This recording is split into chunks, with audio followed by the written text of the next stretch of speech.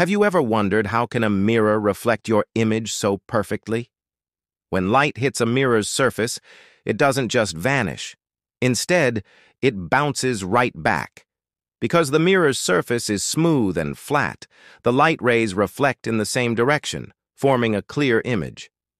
According to the law of reflection, the angle at which the light hits the mirror is exactly equal to the angle it bounces off. Or you can easily understand it as light behaves like a ball, hitting a wall and bouncing back at the same slant.